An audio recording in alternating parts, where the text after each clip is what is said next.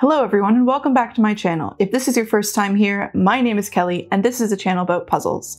Today I have a puzzle haul for you. It's been a few months since I've done one, so I have quite a few new puzzles to show you.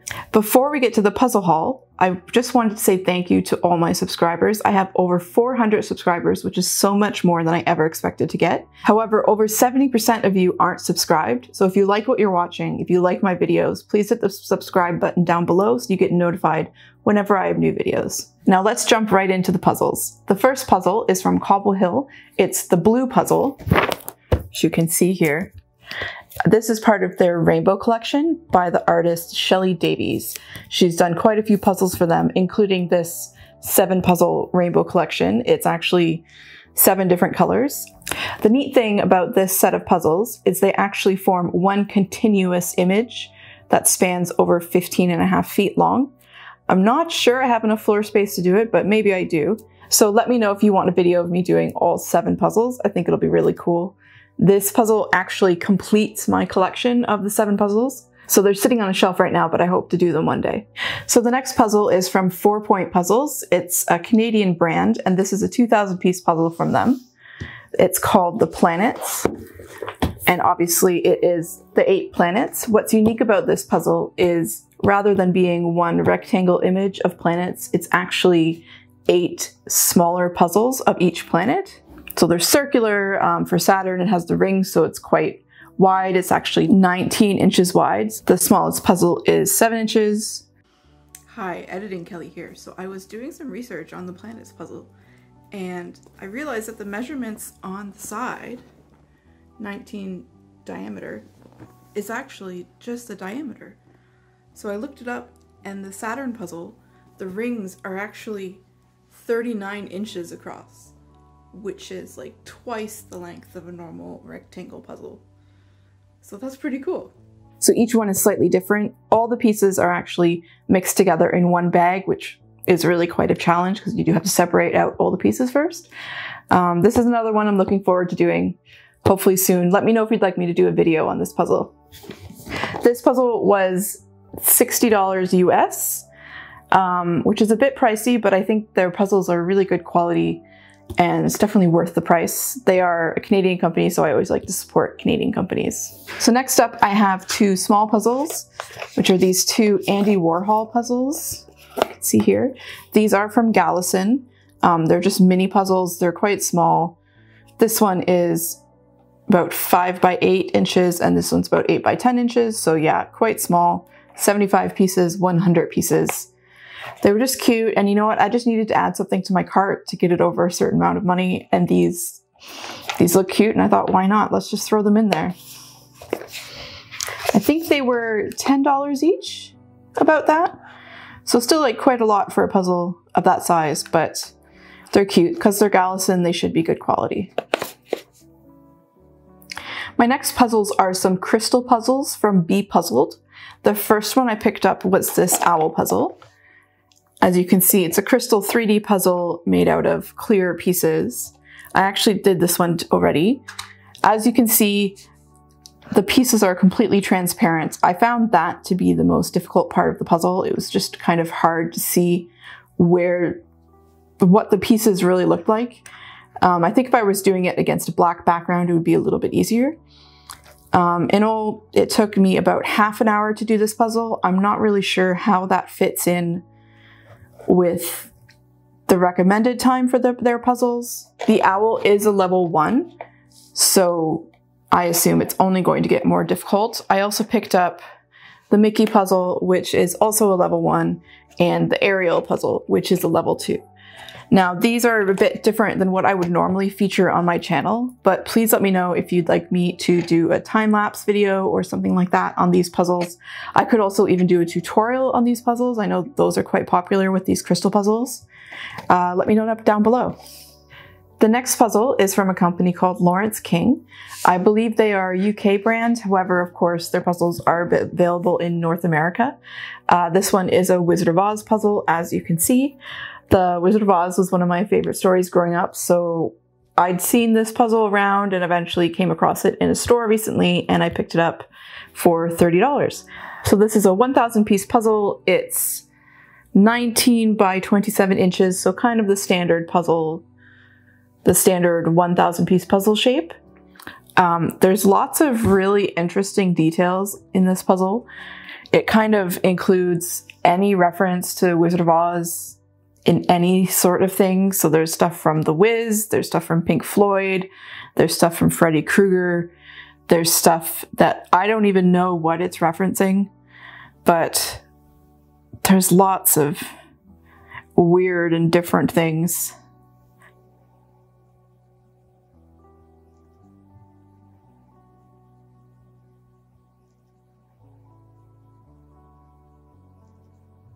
Let me know down below if you see anything obscure in this picture, and I'd love to know the references because I don't know all of them, and I don't think it tells you what all the references are, so it's kind of a surprise. Yeah, lots of weird things on this puzzle. Is that Woody from Toy Story? That looks like Woody from Toy Story. But it's a very bright and colorful puzzle. I think it'll be really fun to do, and of course, so many references that will take forever to figure them all out. So next up, I have a bunch of Galison puzzles. The first one is this one called Blooming Books. It's one of their shaped puzzle series.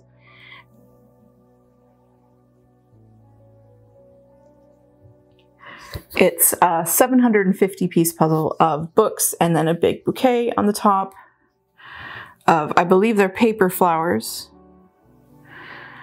I always find Galison pieces are wonderful quality. They fit together really well. They stay together really well, which is always nice. This puzzle comes out to 28 by 21, which is basically the size of a 1,000 piece rectangular puzzle, so it's very big. But I think it'll be cool to do. It's a very nice image. Might even be something that you'd want to frame on the wall. I don't really like doing that with puzzles, so I don't think I will. But that's definitely something that you could. And on the front here, you can actually see the cut of the pieces. So it's not your standard puzzle shape. There's lots of unusual puzzle piece shapes. But I think it'll be not too difficult to do. So this is artwork by Ben Giles, and this puzzle was $25. I will put a link down below to everything that I have in the video if it's available online. Most of them are. So next up are two circular Galison puzzles. The first one is this one called Circle of Avian Friends. It's a 1,000 piece puzzle about 25 inches across. It's a beautiful image of birds, of course, and some butterflies and flowers. Lots of bright colors. I love puzzles with lots of varied bright colors.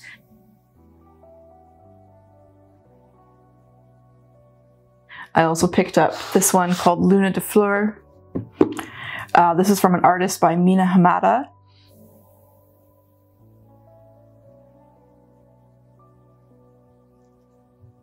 This one I actually already did.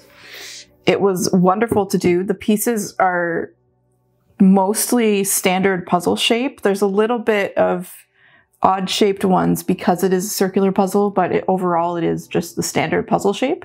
Nothing unusual.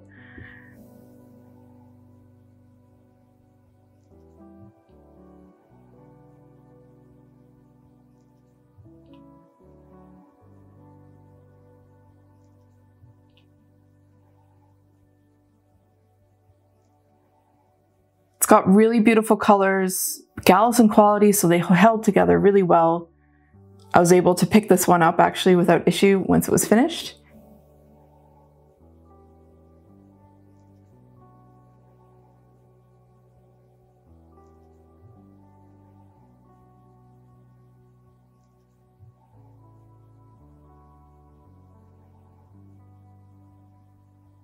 I don't know if Galison has done circular puzzles before. Let me know if you've seen them before. I think these ones are definitely recent releases. I picked them up a few months ago. And they were both $28 again on Amazon. I'm sure they are available in lots of places though. And then finally I have three 500 piece puzzles from Galison. The first one is 12 Days of Christmas. Obviously it's a Christmas puzzle. with 12 different sections from the 12 Days of Christmas, of course.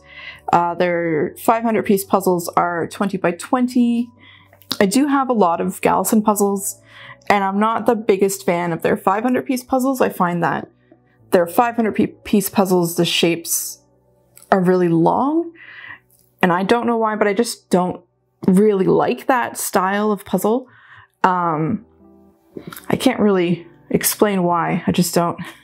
However, I still have lots of them, and the 500-piece puzzles are really good for giving away as gifts, or even if you just don't want something too complicated to do, or if someone is not used to doing puzzles, it might be the perfect thing for them. The next one is called Cat Cafe, which is a really cute one. This one is actually Galison and Mud Puppy, which is, I think, a kid's brand. As you can see, it's cat ice cream, basically. Really super cute, going to be lots of fun to do.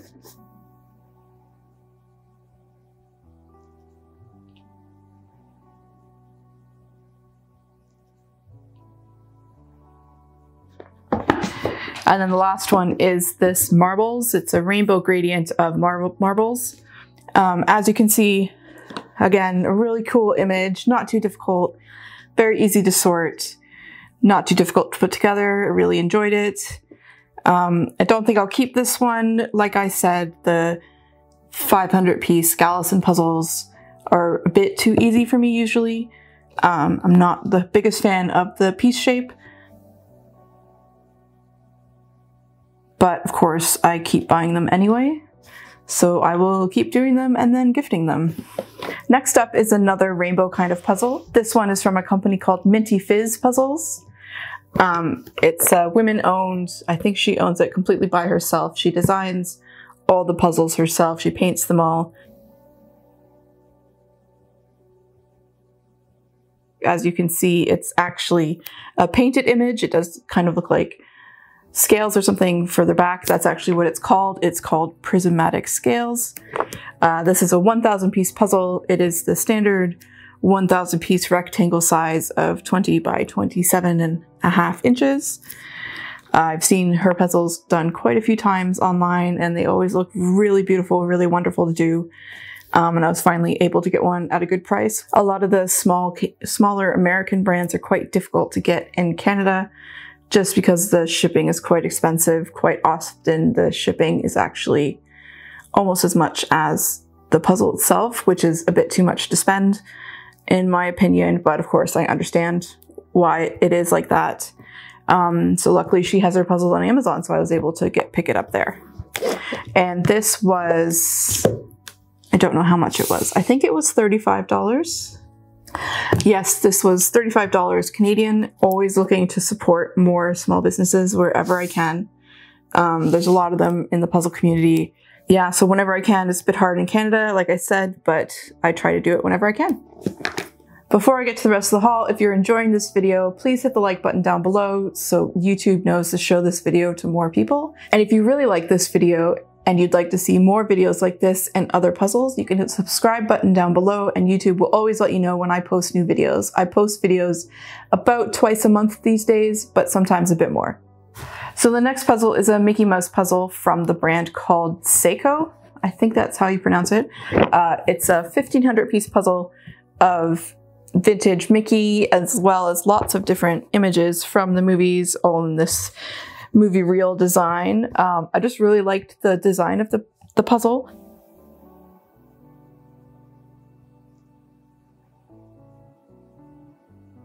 It doesn't look like it's going to be too difficult. I might be wrong though. This puzzle is 31 by 24, so quite big, which is normal for a larger piece count. I don't know if I've done any puzzles by this brand before. I've definitely seen them a lot, but I've never picked one up. They're not usually the style I like, but this one looked really cute, so I picked it up. I think this one was $25 from Amazon. Be lots of fun. Let me know if you'd like me to do a video on this one. So next I have two puzzles from Clementoni, which is a European brand. Of course, they are available in North America as well. However, I've never actually seen these two in North American stores. So they're both story map puzzles from Disney. So I've got 1001 Dalmatians and then the Frozen puzzle. As you can see, it's a map design and then it's got lots of different images from the 101 Dalmatians movie. I just really like the stylized quality of the picture. I thought that was really cool. I've been kind of keeping an eye on it, and it eventually went on sale for $25 US each. And I was able to pick it up, and it came from I think it came from a store in the UK actually. It does say they're made in Italy, so I'm not sure if these are available in North America. But please let me know if you've seen them in North America, because I'm sure there are more in this puzzle series. I'd definitely like to pick up some more. And here is the Frozen one. As you can see, again, it's quite a stylized image. I really like that style.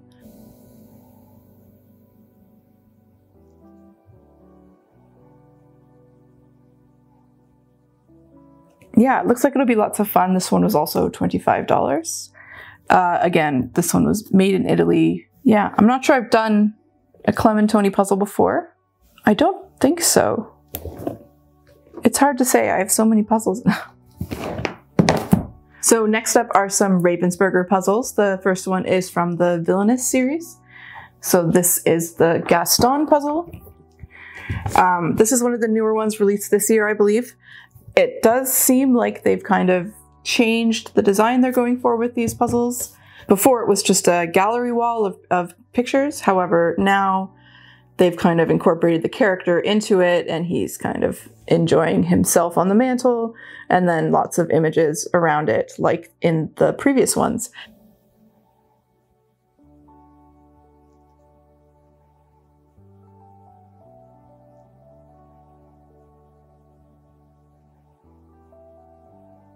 I do quite like these ones better, actually. I did do a couple of the previous style, and I found them quite difficult, especially the frames were quite difficult to do. So this one I think will be a bit easier with lots more things to focus on. Also, I think the image is just really cool. And again, this is a 1,000-piece puzzle. It was $28. I also picked up the Cruella de Vil one, however, it didn't make it in time for me to shoot this video. I really like this one as well. It looks like she's trying to map out a conspiracy, like that meme, which is funny.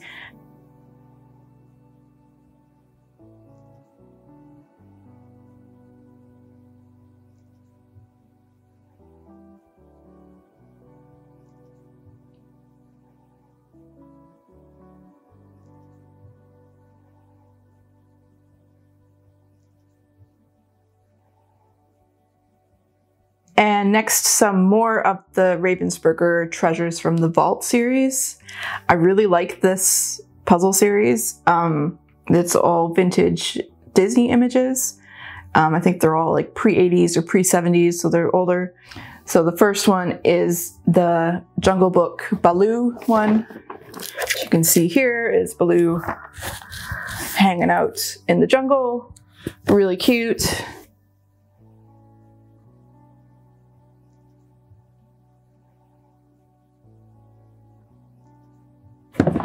The next one is this Robin Hood one, as you can see here.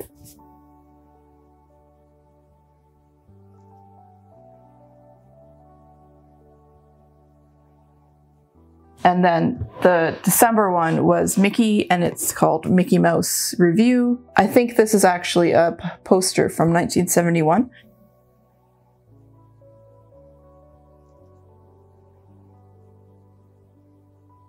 So again, they all kind of fall into the same family of vintage Disney pictures. I think I have most of this series now. I'm still missing one or two, but I think I have them ordered. I'm not sure. Too many puzzles. Yeah, I really like this series. They are quite difficult. As you can see, there's a lot of blank space in these puzzles. I think the Robin Hood one in particular is going to be quite difficult since all the figurines are exactly the same color and they're against a white background. It's going to be quite challenging.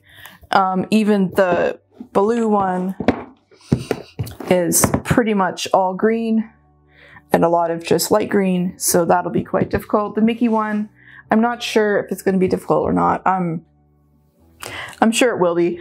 Yeah, especially because the background is only 2 colors. I think it's going to be quite difficult and the pieces are going to be quite hard to figure out what goes where because they're quite small compared to the image. But I still really enjoy it. I really like this series out of everything Ravensburger has ever done. Let me know if you've done any from these series, if you hate them, if you love them. And of course, they are all 1,000 pieces, and they are 27 by 20 inches, which is the standard Ravensburger 1,000 piece puzzle size. Yeah, they will be the beautiful Ravensburger quality. I did the Pinocchio one earlier this year in a video, which I can link above for you. That Pinocchio one was very difficult. I think I underestimated how difficult it was going to be, so I think going forward I know that these ones are going to be quite a challenge. And then finally the last puzzle I have for today is a 6,000 piece puzzle. This one's quite heavy.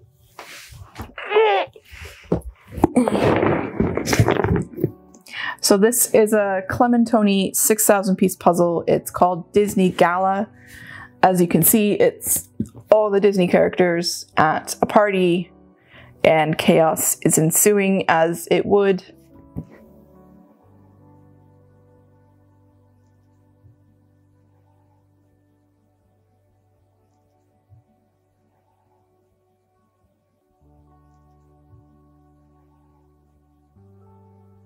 It's 6,000 pieces. It comes out to about 66 by 46 inches, which is quite big. It's definitely bigger than the table I usually do puzzles on.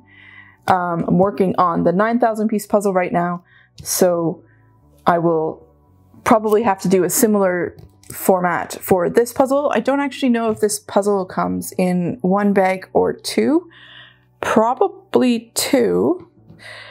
There's lots of different variety of things happening in the puzzle, so I don't think it's going to be too difficult from an image perspective. However, of course, the size is going to affect how easy it is to do the puzzle.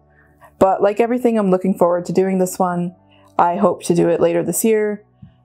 And let me know if you've done this one before. I'd love to see how you worked on it, or if you've done other similar puzzles of this size. I know the 9,000 piece puzzle is currently taking up my entire living room, which is a bit of a bother, but it's the only way to do the puzzle. So this will be the same, so I won't do this until the fall probably. But yeah, this is the last puzzle in my haul today. If you like this video, you can hit the like button down below to let YouTube know that other people should watch this video too. If you'd like to see more videos like this, you can hit the subscribe button so you can be notified whenever I have new videos available. I post twice a month and sometimes a bit more in between. And if you haven't seen my last puzzle video, you can check it out here. And if you haven't seen my last puzzle haul, you can check it out here. And I will see you in the next video. Bye!